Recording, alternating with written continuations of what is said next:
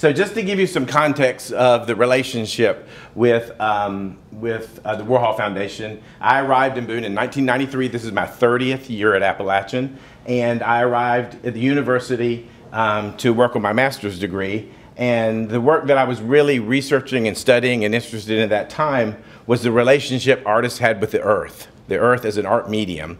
And so the artists that we all knew about were people like Michael Heiser, Christo, and Robert Smithson. I sometimes get invited to be on Christo panels because I'm usually the only person who says anything mean about it. So the reason I was looking at those artists was, what does that talk about the relationship? So you see the Michael Heiser piece, it's 1,500 feet long, dug out of a section of the earth with moving equipment. I mean, it's a very aggressive mark on the land. Christo's piece is 24.5 miles long. They had to end up negotiating migratory paths for animals who couldn't get where they needed to get, and ocean things. There were lots of things like that. And then the Smithson piece is 1,500 feet long in the Great Salt Lake. And it actually is one of those that really takes advantage of the environment that it's at, and that's one of the reasons why it's cited there. But there are very large gestures. And so I began to look at other artists and how their relationship worked with the land. And this is Donna Mendieta, who is a Cuban-American artist.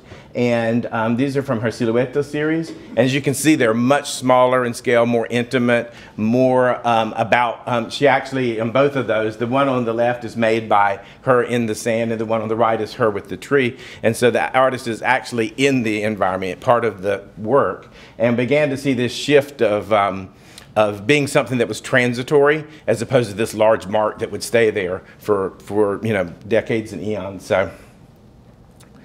This is Nancy Holt on the left. Those are sun tunnels, and they're 4 18-foot long concrete tubes that are aligned with the summer and winter solstice. So on those particular dates, the sun rises and sets in those circles of the tubes, and then there are constellations drilled in the tubes around. So as the sun moves, it shows these constellations inside. So whenever you're there, it's a different experience depending on what time you're there. And the piece on the right, Dominique Mazaud, she was born in France. She lives in Santa Fe, been there for many years. It was really funny. She was one of the artists we had here for a panel I invited people to attend. And she was from France, and she kept talking about my accent and how cute it was. And I had to say, I'm sorry, but you're the one with the accent. Everybody else here sounds like me. So every now and then when we talk, she says, I still have my accent, do you? And but this is the great cleansing of the Rio Grande River, and it was one of her projects that was 7 years long. She got up every day and picked up trash and documented that trash and then exhibited it as part of her work. She did other things as well, but that whole idea of the artist bringing a community's awareness to something that was going on in the community. So these are all things that are floating around. So Touch Sanitation on the left is Meryl Latterman-Euclides from New York. And she is unofficially, means she's not paid, but she is the artist in resident for the New York Department of Sanitation. Sounds glamorous, doesn't it? And the piece on the left is called Touch Sanitation. She spent 11 months going to every garbage worker in New York City and saying, thank you for taking care of the mess we make. And respecting them, because she remembered in growing up in the Bronx, people chasing garbage men off with brooms, and she was like, wait a minute, they're cleaning our mess. This is our stuff, and they're taking. So she did this project for 11 months and got to know them, and she still works with them throughout these last 40 years almost. The image on the right is called The Social Mirror. It's the piece she created with the Department of Sanitation. It's a dump truck that has mirrors on it. So when it drives through the street, instead of rolling your nose up and saying, oh, look at the dump truck, you see yourself in it, because that's what the dump truck is. It's us. And so, so she's very kind of interesting, poetic, but very sharp in her critique of our society. The bottom piece is Fresh Kills Landfill, which is huge. You see, I think it's 2,200 acres, and it's full. So what do you do with a landfill that's full? And Meryl said, I think we make art on it. So, so there's been a long process over the years with her creating artworks and reclaiming spaces that were used.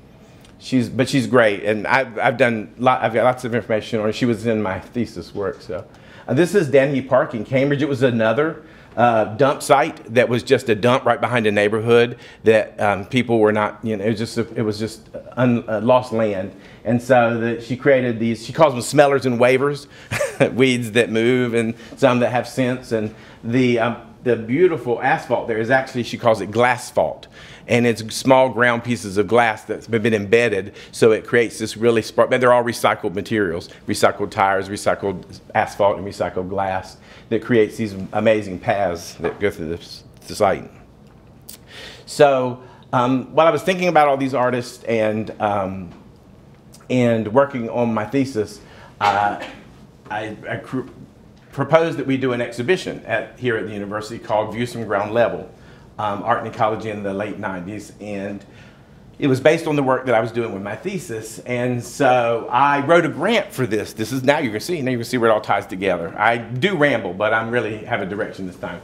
So this, I wrote a grant for this exhibition to the Andy Warhol Foundation for the Visual Arts, because I was young, I was a graduate student, and why not? You know, just write the biggest one you can write. You know, call them, send them cards, talk to them. And so I sent off a proposal for this exhibition, and it didn't get funded. But when I got into the office, which is an affectionate term, it was the janitor's closet in Schaefer Center at the top of the stairs, was my office. And I had a note on my office saying to call Pamela Clapp, the director of the Andy Warhol Foundation for the Visual Arts. And so I called, and she said, I just wanted to let you know what an amazing proposal that was. I see you're a graduate student. We never get proposals from graduate students. Keep doing it. We only had a small amount of money that we could do. We had these projects. We had some priorities. But I wanted you to know that we seriously considered your project, and you should keep doing things like this. And I said, great. Do you mind if I come and see you when I'm in New York? And she said, absolutely not. She did know I'd do it. But I traveled pretty regularly to New York in those days because we did a lot of shows and works with galleries there. And I always made a point to visit their offices and show them what we were doing and talk about the work at Appalachian and the community we had here. So the piece you see here on the left and right is called Prima Lingua by Jackie Bruckner. She was one of the artists that I featured in the exhibition. And she, what we did was we tailored this for our area. She created a sculpture of a human tongue using lava rocks. The taste buds are actually lava rock that's been chiseled into the size of the taste buds as they move. It's a very intense process. And it's set in concrete on a steel base.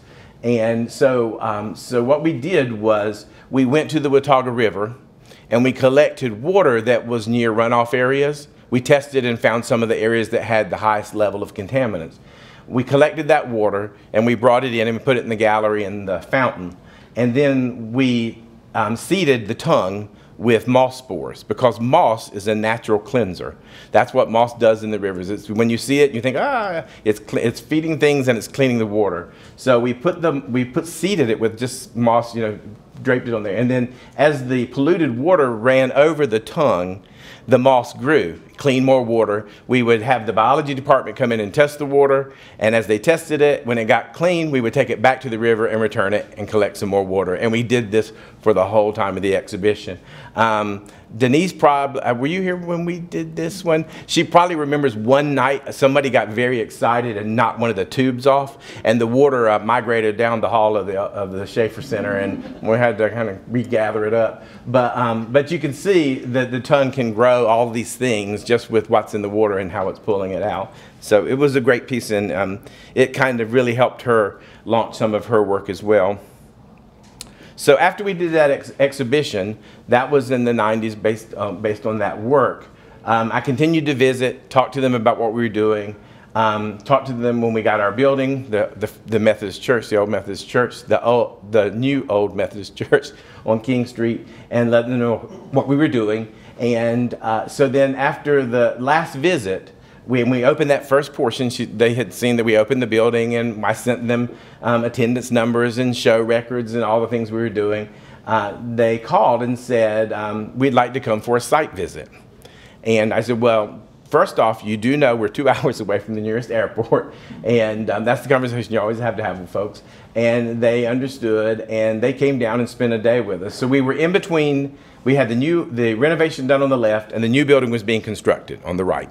And so they came in between that process while that one was being constructed. And we spent a good bit of time with them during the day. And at the end of the day, they turned to me and said, "What would you do if we gave you $50,000?" And I said, boop, boop, boop, boop. If you're going to do it, always be prepared for that question. Let me tell you, have a list your entire life. If your parents have a list, always have a list. It may be a different list for different people, but have a list.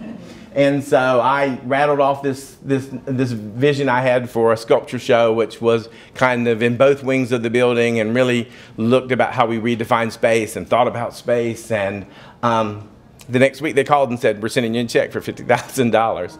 And so it funded that exhibit in our new wing and our renovated wing called Redefining Space. And the other thing you do, every time I say, I use the complete phrase, "made possible by a grant from the Andy Warhol Foundation for the Visual Arts." Thank people all the time.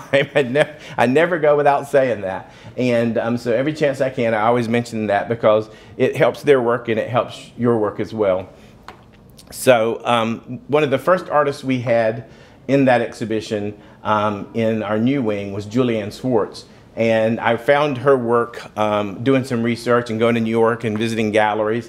And did not know she is the daughter of one of my best friends, other best friends. And so after we secured her for the exhibition, she was selected for the Whitney Biennial.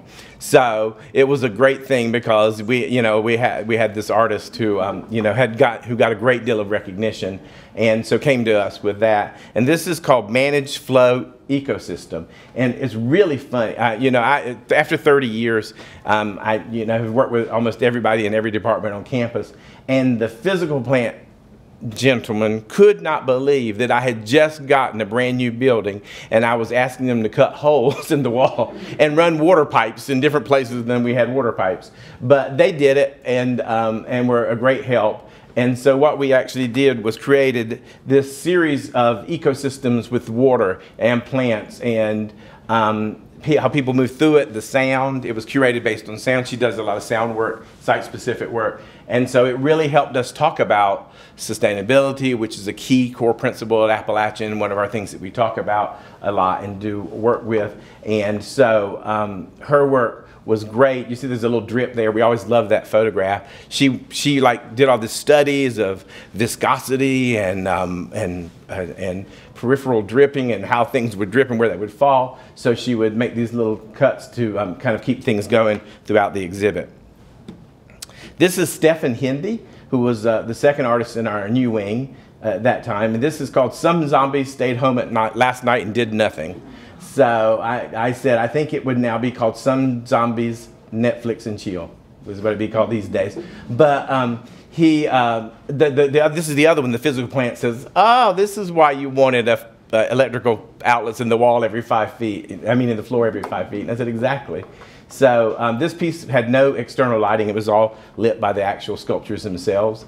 And he really was interested in most of his places that were very cave-like. And this piece was one where he wanted to bring an outside environment to an inside space and kind of use it to reconfigure how we thought about outside and inside. They're really beautiful. And it's corrugated plastic with graphic tape. And it's as labor intensive as it looks, but it was great. We have some small wooden structures that support the whole overall things. And then they have lighting structures inside. And we have gels on the lights like you use in a theater to change the light colors. This is Laura Amison, who was in the renovated wing in her exhibition. And Laura's work had been relatively small scale up until this point, and our grant gave her the opportunity to do a larger project and really kind of take over this space. She also wanted to really kind of bring the outside in and kind of focus on that as opposed to having something that was a more traditional installation. And so the wall over there is constructed with materials and then covered with moss, because her focus for the exhibit was the spruce fir moss spider, which is found in Linville Gorge. And some of you might be glad that it's rare because you don't like spiders, but it is a rare spider. We also have another spider in Linville Caverns that's very rare. And during her research, she found out about the spider, and she used our exhibit to learn about the spider and its habits and its habitat. She did a number of drawings. She did some visits there. She did student tours. She took them out to the site, and they looked at habitats. And so there was a lot in addition to the exhibition that happened. The image on the right is from the National Wildlife Federation, and it's a very large picture of what's a very teeny tiny spider. We also have a heather. I think it's a golden heather that only grows in Linville Gorge. This is Samuel Nigro, and you can see this is all one concept, but you can see how very different all these artists are, and that's kind of how my brain was working at this point, thinking from as many directions as possible. And his work at this point, that's the other thing the physical plant people said, oh, now we understand why the floor is 1.5 feet thick in concrete so it can hold up this stuff. I think they were about 3 tons a piece, each one of those pieces. But he was doing performance work, so doing video and performance work while creating physical work as well. And these were really connected to the idea of breaking stone, which he found to be this really kind of fascinating process and concept. So these are all broken stones, and then they're pieced together. There's no mortar, there's no pins. These are all stacked. Very kind of like the Inca walls that you see when you look at the history. I'm a history channel now. So those are all stacked, and you see how they're split in the ways that create this idea about how you break a stone and break. And so that was all his concept. And he actually, our first exhibition about the human figure, we have a gentleman who's Sam Micros, who's in Switzerland now. He lives in Switzerland.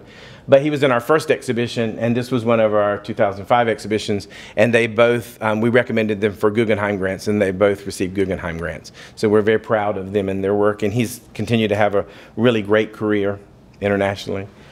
This is Vinsky and Spanli. They're German.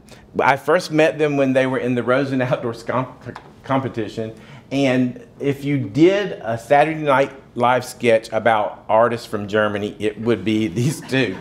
So the piece they did in the Rosen was a refrigerator that they had made out of steel. It was a copy of a refrigerator. And so out on the hill, and Faye and John probably remember, there was this big yellow refrigerator out in the middle of the hill. But it was really the steel sculpture that just looked like a refrigerator. And it is also my second favorite act of vandalism during my time at Appalachian. Somebody brought those magnets your kids use on the refrigerator to learn how to spell and put them on it, and I kind of left them for a little bit before I took them there. So I said to them, why this was, I'm interviewing them, why the refrigerator? And without missing a beat, at the same time, in the same voice, they both looked at me and said, because refrigerators are playful. I have no idea what that means. But that's working with these guys. So these are some of their installation work. These are all marble sculptures, and they call them Smurfs. And I tried to explain the whole blue Smurf. They didn't get that part of it. They were not up with the Smurf land.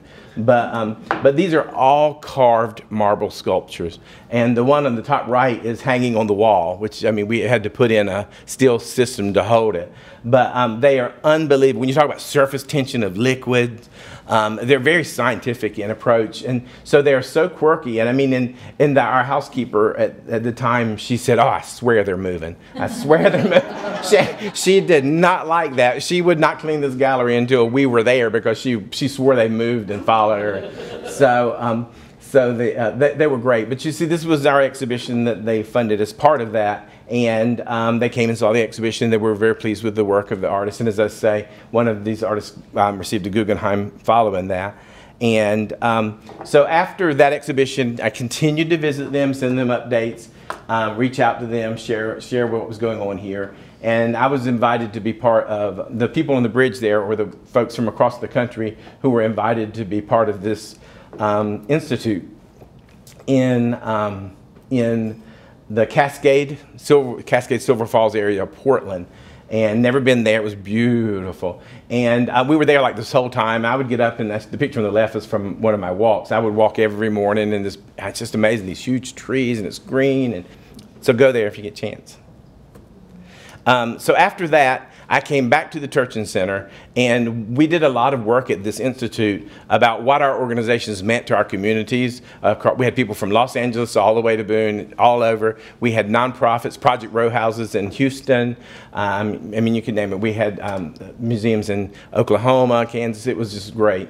And so we all talked about our core missions, our values, what we were doing as an organization, what we wanted to do professionally. So that all came back with me, and that was a time at Turchin when we did a lot of soul searching about what we were doing in our missions and our exhibits, and talked through a lot of things and created plans and documented things. And it was a great time for us, and that was very kind of critical in our history at that point. It was a good opportunity for us to be able to bring in this information from all these organizations and see that no matter where they were, some of the things were really the same, and that we could look for solutions or take solutions or give them solutions, and it was life-changing. So then we got word, after, as you can imagine, continued to send stuff to them and keep in touch.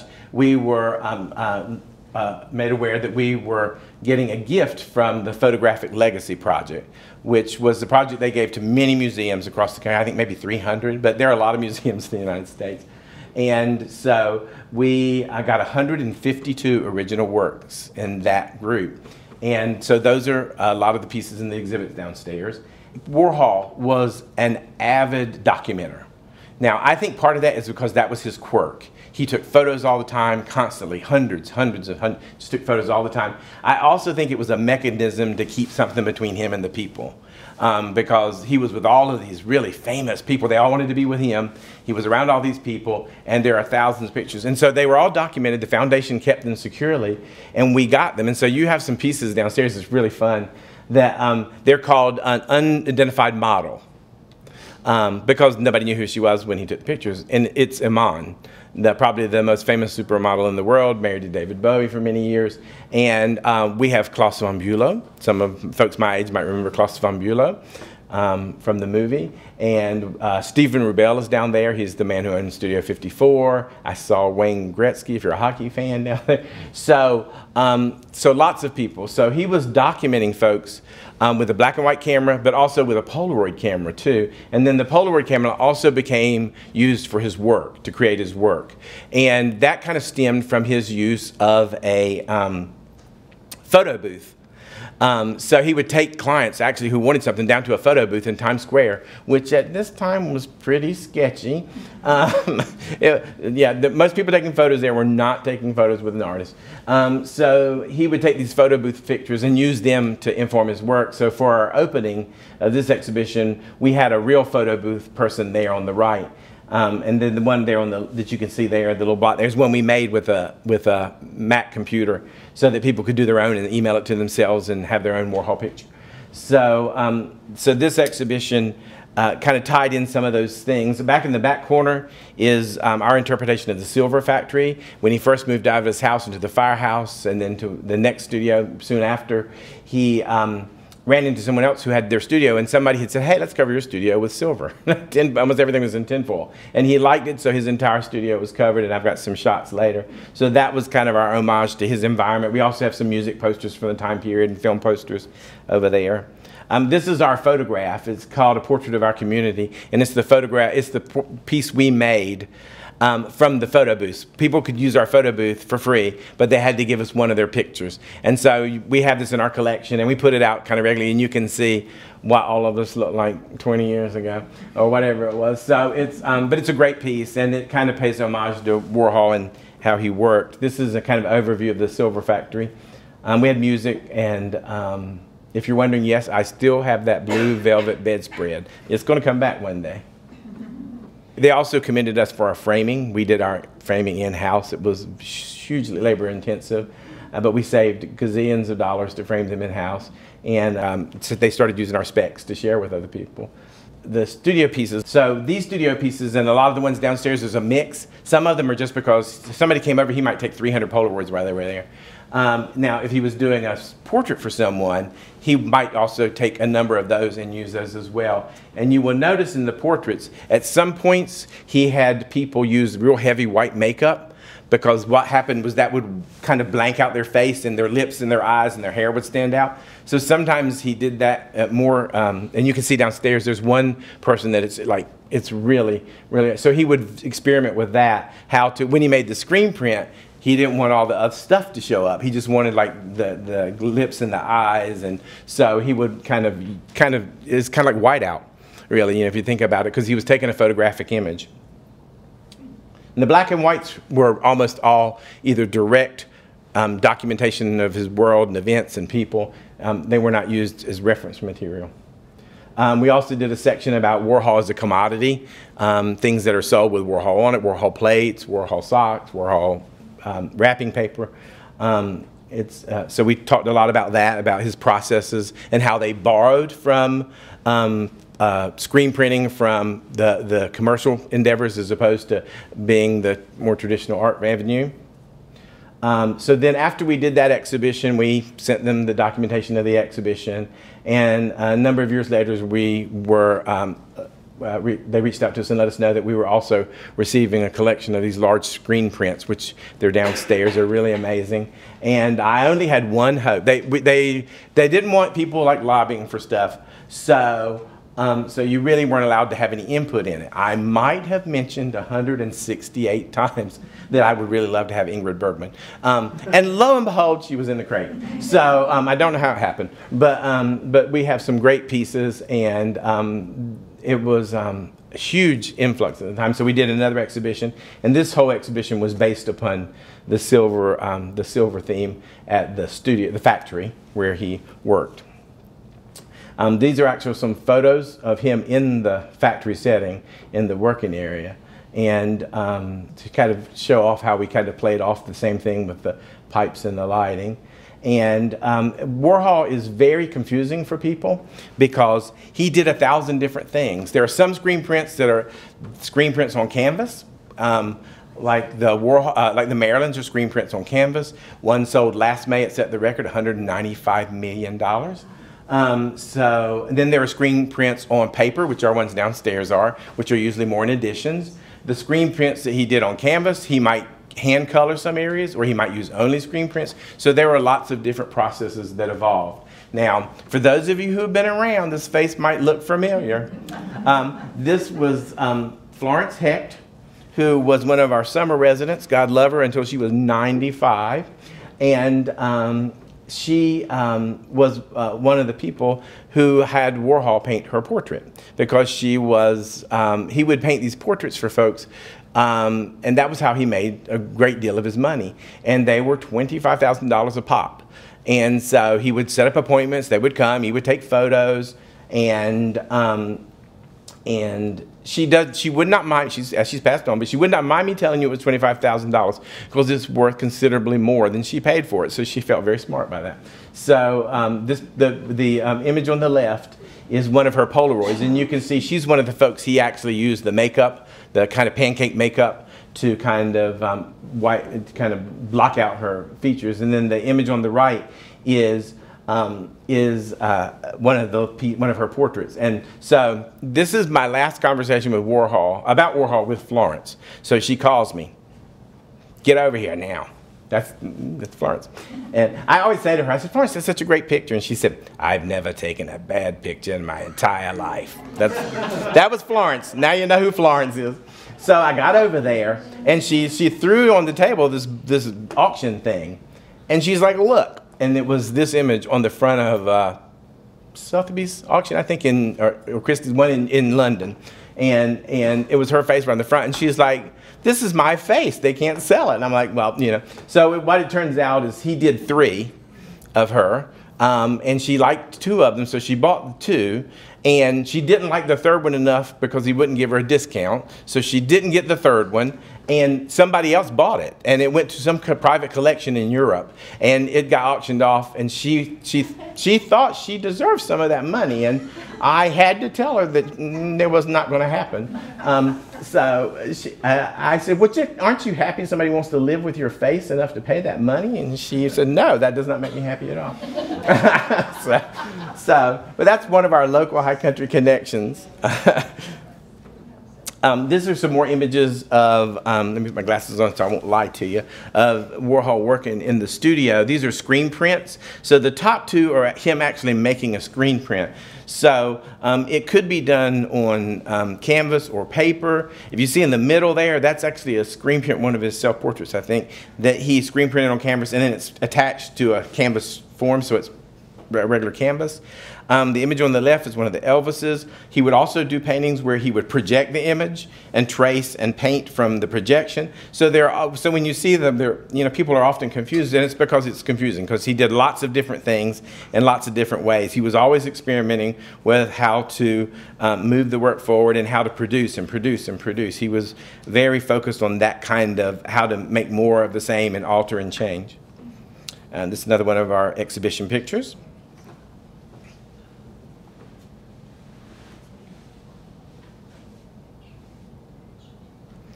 So just to talk a little bit about the works. These works are part of the Turchin Center's permanent collection.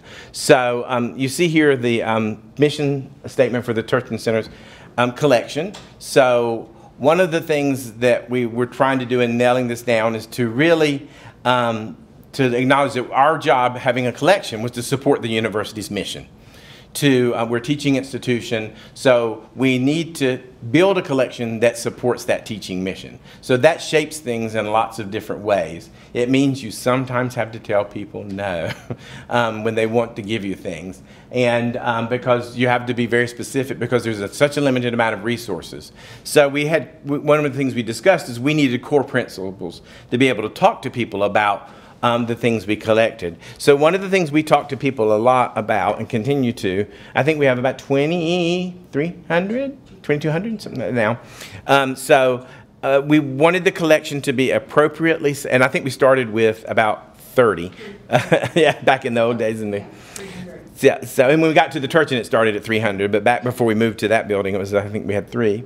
So we wanted to have an appropriately sized permanent collection to meet our goals through exhibitions, campus, and to loan out as external ones. So what does appropriate size mean? We'll talk a little bit about that. The collection is utilized for aesthetic and educational value as an off-site extension of the center's programming. So places like this, it helps us get the programming out and share and partner with people and be part of the art community. And then the last one is really the important bullet that we talk with people about. We want to make sure we can provide the long-term ethical care and preservation of all the objects that are at the center of the collection. Because if you can't take care of it properly and keep it, then you really should not be the steward of those works.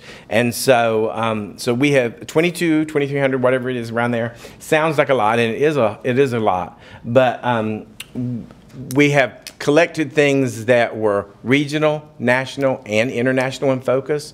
You know, I have a few pieces that someone purchased and they gifted to the collection that are in the collection. So my piece, they would probably put up in the Starbucks and be just fine with it. Warhol's not going into Starbucks. I can just, so there are levels of, you know, risk assessment for the works. So some of the works you really need for more regional, local, institutional shows, and other works you need to be part of this larger world of loans.